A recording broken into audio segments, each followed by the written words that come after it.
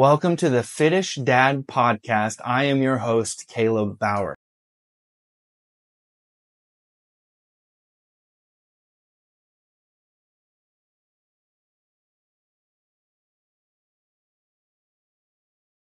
I'm super excited to dive into this first episode of the Fittish Dad Podcast. And I'm really just excited to introduce myself to y'all and to any future listeners that listen in on this. To really just explain what the purpose of the Fittish Dad Podcast is, to see and check out if it's for you. So the Fittish Dad Podcast is really born out of my own heart and my desire to help people of all ages, all shapes and sizes really begin to see the importance of fitness and health in their life.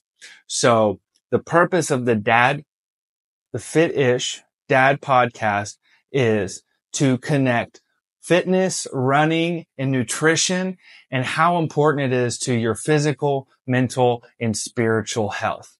So we'll spend a lot of times talking about fitness, a lot of times talking about specifically running, because my big thing is running, though I have a wide experience with a lot of different type of fitness and fitness activities, which we'll talk about, and nutrition, and how those all play a key part in your physical, mental, and spiritual health, which all play a key part in one another. You can't have good physical health and lack in spiritual health and expect to have a good and balanced life. And so super excited to get into all these topics with y'all in the future. But today I just want to share a little bit about myself so you know who I am and who you're listening to.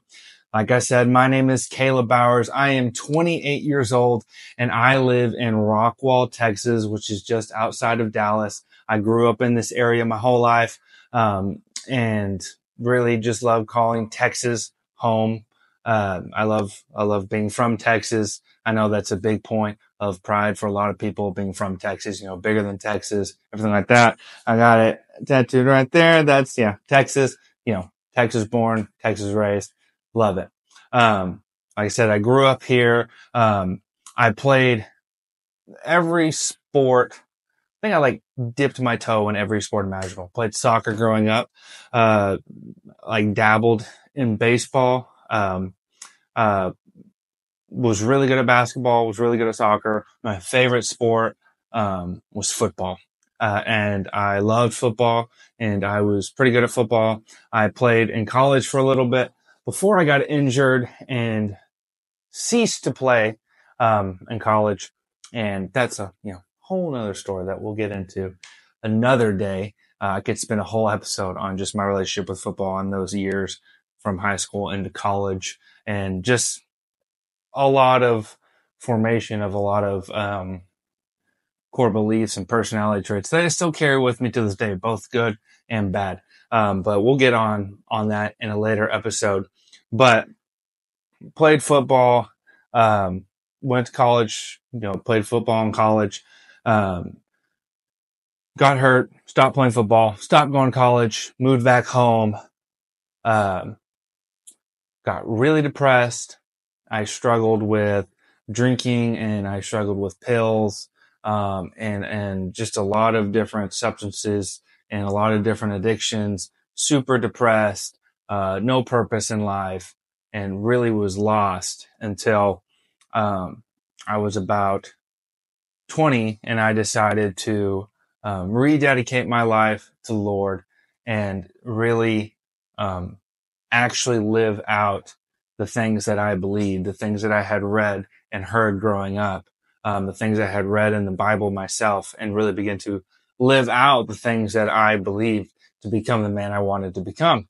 And in that process, I met my wife, Brooke, married her, which was the first greatest decision, second greatest decision. First one was rededicating my life, which led to my second greatest decision, which was getting married to Brooke, which then eventually led to my third greatest decision, which was having a child named Samuel, which I'm sure y'all will hear a lot about through the rest of my days, because he's one of my favorite things in this world.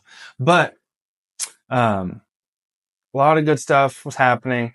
And, kind of, I like remained active, but a lot of like the competitive side of me, I really just kind of put on the wayside, mostly because I didn't know what to do with it. And also at the time, I'd always equated my competitive side to being not good or not conducive to a Christian worldview, to be a man of God. But I was wrong, which I later found out.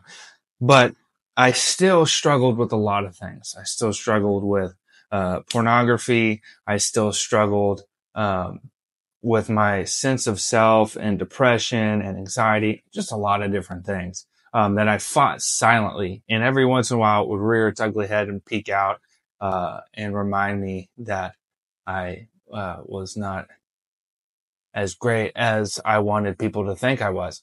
And a lot of ups and downs, lots of ups and downs until about, let's see. Oh, wow. 2021 now. So it's been 3 years. It feels like it's only been like 30 days, but 3 years. In 2021, technically actually in December of 2021, right? December of 2020.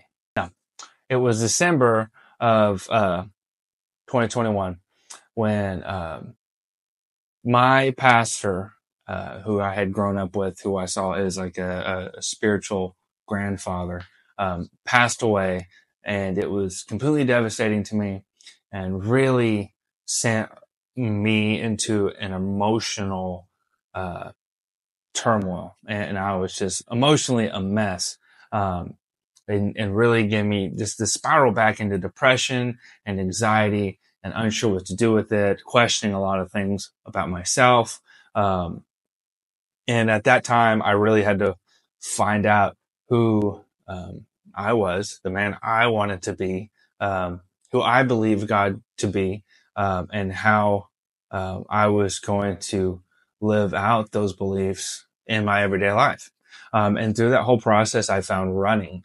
Um, I had like run a little bit just kind of casually before. And I ran track in high school because I was fast. And so I hated long distances because I don't know, I'm a sprinter, but, as I got older, I don't know, one day I just decided to start going for runs. And within like the first 5 days, I was like, you know what? I'm going to run a marathon. And so the Dallas Marathon was in like 6 months. So I signed up for it and I ran that first marathon. And ever since then, it's a habit I have not been able to kick.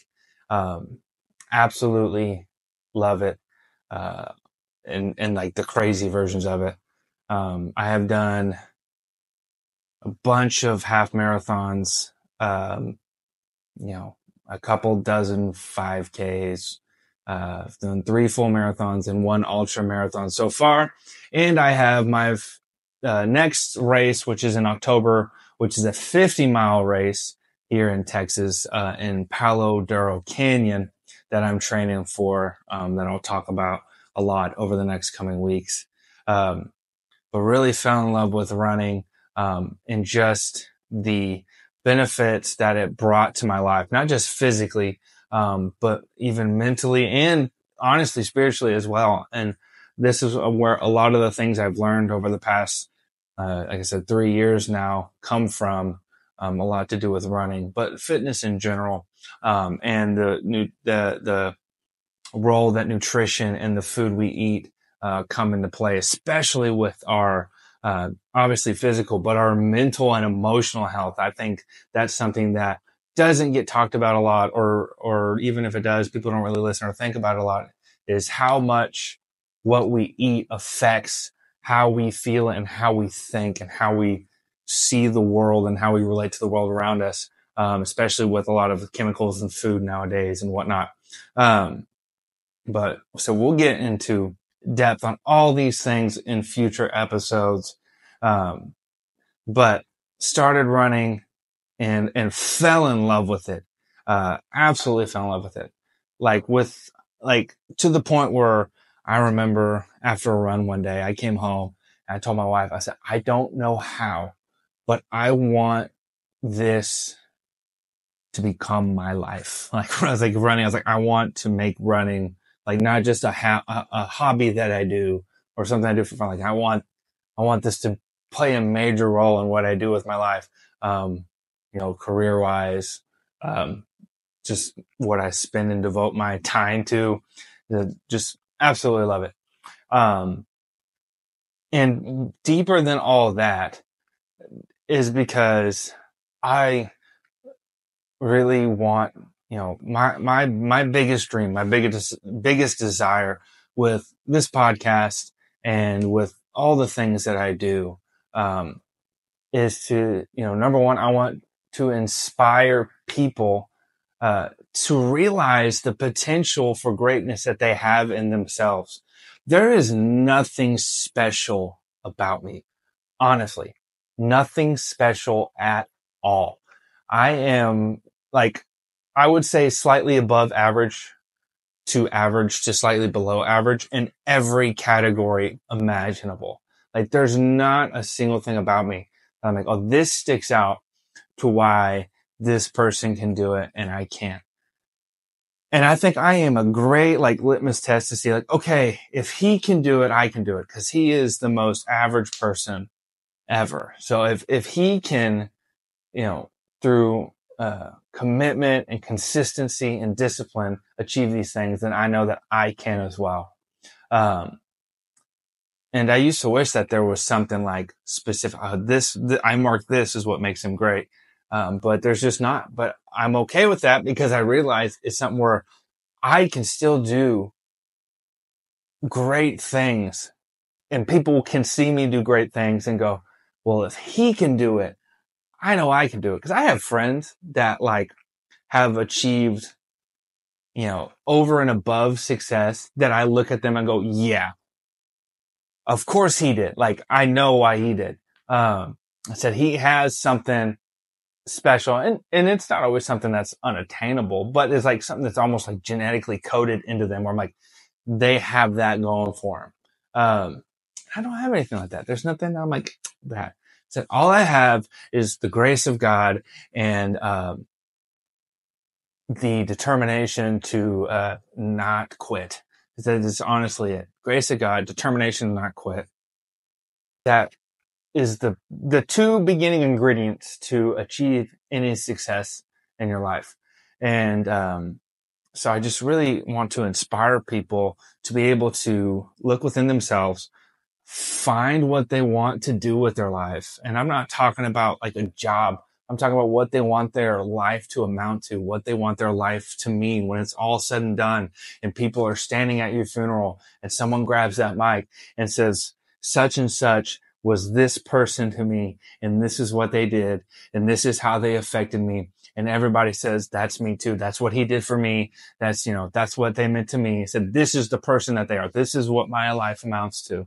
And I want to help inspire, encourage, and help people find their purpose and passion for life and to begin to be able to really pursue it with all of their heart, soul, and mind. I said their physical, mental, and emotional health. And I really think it all begin understanding yourself with, fitness and running and health, because the easiest way to challenge yourself is physically. It is so difficult to be honest with yourself and challenge yourself mentally and challenge yourself spiritually if your physical life is just out of whack. If you're just unhealthy, if you're lazy, if you're overweight, if, you quit things easily, you're a procrastinator. And these are things that I am, am susceptible to and have struggled with. So this is not me calling out any specific person, but myself. Undisciplined, lazy, excuses for everything.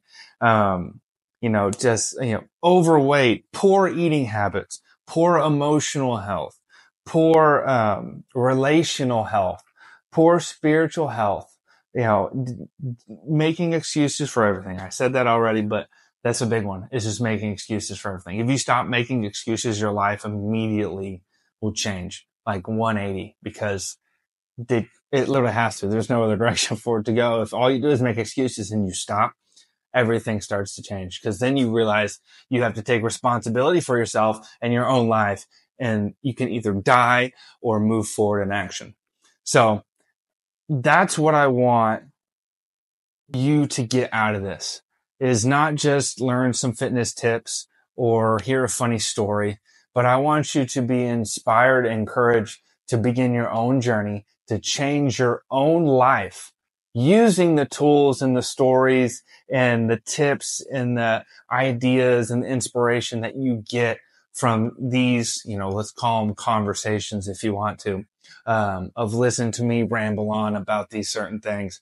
But I want you to really use this information to begin making changes in your own life, because you can listen to this while you're driving to work or while you're on a walk or, wherever you may be listening to this. But if you don't do anything with the information, then it's absolutely useless. I have so much information in my brain that I have remembered from countless podcasts and videos and conferences and sermons and meetings and all sorts of things that I probably didn't use or do anything with 90% of the information that I retained. And that's my own dang fault. And I probably would have I would be at an even better place in my life if I would have just done the things that I needed to do and use the information and tools that I had and the resources I had to its full extent. Cause I can look back on my life right now and look at opportunities and resources that I wasted.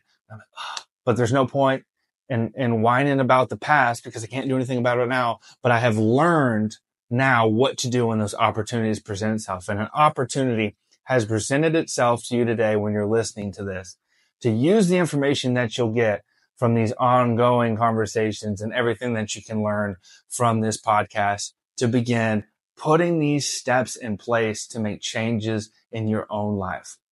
So that is what the Fit-ish Dad podcast is about.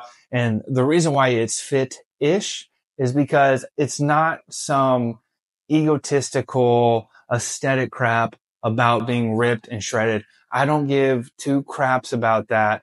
There's nothing wrong with that if you want to be just absolutely ripped and shredded, but that is not a picture or a snapshot of ideal health. Because I know people who on the outside are ripped as can be, 5% body fat, all these different things. And then everything else in their life, like I wouldn't trade anything in my life to look like that, to have their life just to look like that. It's just not worth it.